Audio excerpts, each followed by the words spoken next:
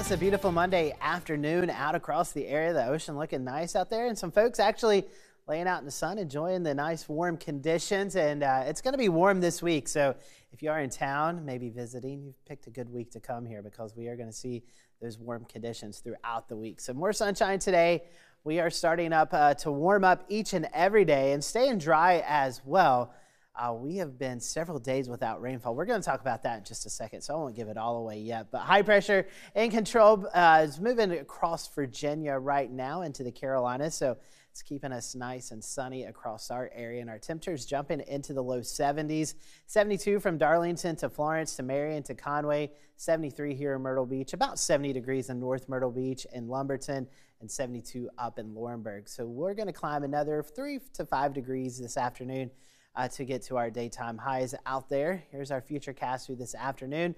Besides a few high-level clouds, it's going to be mostly sunny out there today, and the winds continuing to move out of the north, and they'll be breezy at times this afternoon, especially along the coast.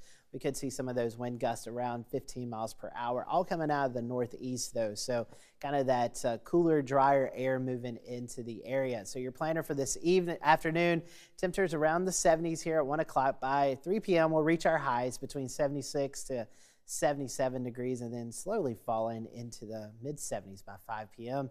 As we get into tomorrow, that high pressure that was over Virginia will start to move through the Carolinas, and our winds will come more out of the east-northeast, and that's going to add just a little bit of moisture as it pulls in off the Atlantic Ocean. So a few more clouds possible tomorrow across the area, no rainfall expected.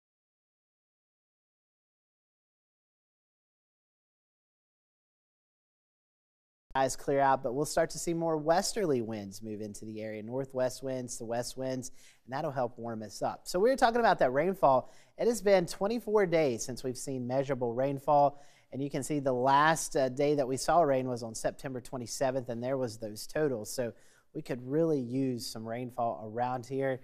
And for the month of October, all three of our reporting stations reporting no rain at all, and you can see a good 1 to 3 inches below where we should be for this time of the month. So we definitely need some rainfall, but it doesn't look like we're going to get any.